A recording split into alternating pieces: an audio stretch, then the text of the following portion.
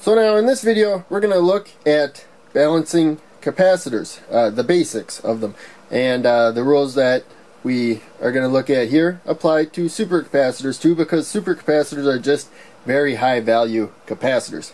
They're more dangerous to work with though. You have to make sure you limit current to a safe level and whatnot, but as far as balancing goes, they have pretty much the same properties. So we have 5 volts at the rail right now, and you can see the circuit that I have down here. We'll look at it a little bit later, but ultimately we have 2 capacitors in series, and parallel to them are 100,000 ohm resistors. So they're helping keep them balanced. So there you can see we got about 5 volts there. If I measure the voltage of this capacitor, now we have about half the voltage. There you can see it's about that 2.5 that we indicate there, and again we have about 2.5 right there. They're equal value. That's the main thing. So now I'm going to try to pluck both of these resistors at the same time. If I had just pulled one, then we would have quickly had them unbalanced. But there you can see we got about 2.5 there. I bet this one's a little bit lower. And there it is. It's a little bit lower. So they're not balanced right now. Also, while I hold the probes here, you may see the voltage going down right there. That's because I'm actually discharging this capacitor through the meter. There's a lot of resistance in the meter, so it's very, very slow, but it is indeed discharging. And there you can see that one was probably a little bit higher than it was before, but now it's the one that is discharging. So that's why we balance them.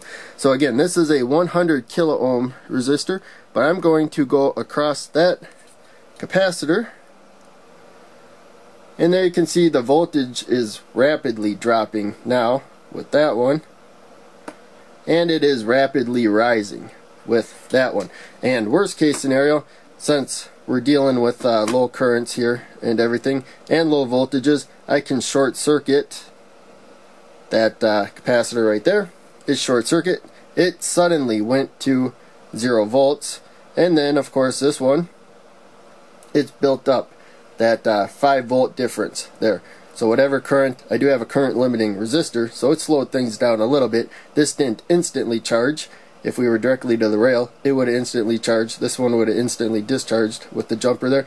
But we have some current going through that resistor, and then it bypasses this capacitor, going to that one, charging it up finally to the 5 volt rail right there.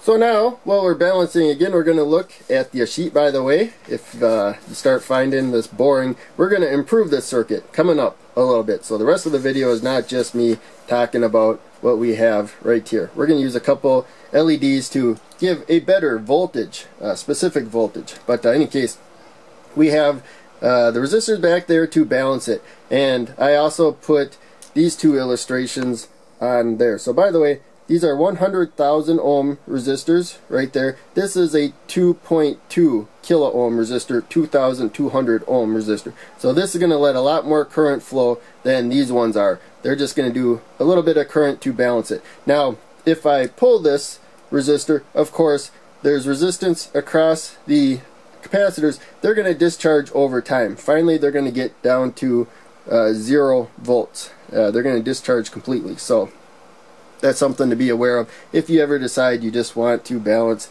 capacitors in this way. It's probably something you'd want to do where you're charging them often, but in any case, it's all up to whatever your circuit needs. So we just saw worst case scenario, 5 volts, 0 volts, and let's talk about why this might be really bad. So you can see 5 volts, 0 volts. First off, so we still got the 5 volts charge there, whatever. First off, the reason why you usually use capacitors in series, the main reason is that you can't, in this case we got 5 volts like supercapacitors. You don't charge them up to 5 volts. Most of them have a 2.7 volt limit. And so you put at least 2 of them in series, and then it splits up the voltage, and you're within a safe limit there. So that is one of the main reasons. Also, you notice these capacitors are polarized, so usually you use it for the voltage. When the power supply voltage is more, the voltage you want to store is more, I should say, than what the capacitor can handle. Now, you see we got 5 volts there, 0 volts there. Another reason why this is dangerous, you see that's 0 volts. So if we start discharging this, we go through a load or something, well, we have this imbalance. They will both discharge. So that will go 5, 4, 3, 2, 1, whatever. And actually, if we have this situation, it would go from 5 volts to 2.1 volts. Whereas this one would go from 0 volts to negative 2.5 volts. This will be reverse charged, which is very bad for polarized capacitors. So if you're using smaller value capacitors, you just wanted to get a fraction, because this will have half the capacitance. These are 470 microfarad. If I measure it across them, it's going to be, what is it, like 275 or something like that. It's going to be, no, 230, somewhere around 230. It's going to be half the capacitance across there, but you can charge them up to twice the voltage. That is the perk. So you might use lower value capacitors that are not polarized, because very small value capacitors are not polarized, just because you don't have a capacitor with half the capacitance. So with those, you don't really have to worry about it, as long as you stay within the safe voltage they're rated for. They can be charged either way, but these are polarized. They can only be charged in one direction. So if you have one drift down and then you discharge the two of them, sooner or later, if you discharge enough, one of them is going to go into negative territory. So that would be more positive, that would be more negative, which is bad for polarized capacitors. So now we're going to improve this, and in any case, this is pretty much more for making sure we don't overcharge. As I said before, like supercapacitors, they can only handle about 2.7 volts. So this is a simple setup. There's definitely improvements, but the main takeaway is the capacitors are going to charge easily until they get to the voltage that we set, in this case with an LED. And the LED will also let us know we exceeded a voltage. So the LED, its voltage that it blocks depends on how much current it's going through it. More current through it, the more voltage it blocks. But in any case, this is just for demonstration. So for the basic principles of using, you could use a Zener diode or something that starts letting current flow once you reach a certain voltage. So we're going to take the resistor there and put it it's 220 ohm resistor, one spot away from where the capacitors, actually I want to do the LEDs first. And so I'm going to put the cathode, short lead, where the capacitors connect there. And again, with this one. So these should be pretty well balanced right now. They may drift a little bit if one leaks a little more than the other or whatnot. There's a number of reasons why capacitors don't stay balanced, but in any case, they may be perfectly balanced still. Now we're going to go this resistor to that LED. You're going to see that LED light up right away, but then it's not lit up. So this one now has a lower voltage than that one because we have not completed wiring this. So this limits voltage a lot more. So we're below the power supply voltage.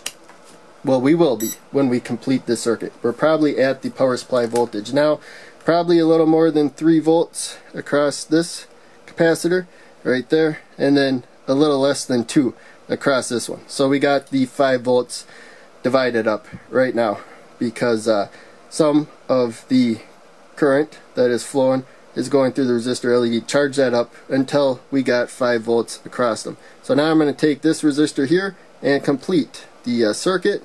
I bent the wire, and there we go. So it's going from, and you can see now they're both lit up because first that one flashed really quick because this one had to start discharging a little bit, and then they balanced.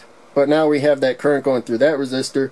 It easily goes through that resistor, that LED, that resistor, that LED to ground. And we will see that now we don't have the 5 volts anymore because I got the probes backwards, because we got the resistors and the LEDs. So we could use a lower value resistor there to hold it a little better, but mostly it is that we got current flowing now, and so we can't build up as much voltage. But there you can see that diode, red LEDs have a forward voltage of about 1.8 volts right there. So we see that right there. So we can use a semiconductor to limit. That's also going to be probably about the voltage there. So a little bit's building up across the resistor. Now, you see that's what we have right there. So it's kind of like a release valve for voltage. Now we can make this a little better for splitting up the voltage we're using, the 5 volts. So I'm going to yank the red LEDs and we're going to put in blue LEDs. So that one lit up really quick, and it'll go down over time. It's blocking more voltage, less current's flowing through it. It's just a brighter LED to begin with. It needs less current to be bright, and so it's still going to be bright and it's going to glow for longer. Now they are in series. These block more voltage, and so now we got pretty much half of the power supply voltage. So for this setup, this is working pretty well right now for charging them up. Of course, you discharge them, the voltage is going to go down, whatever.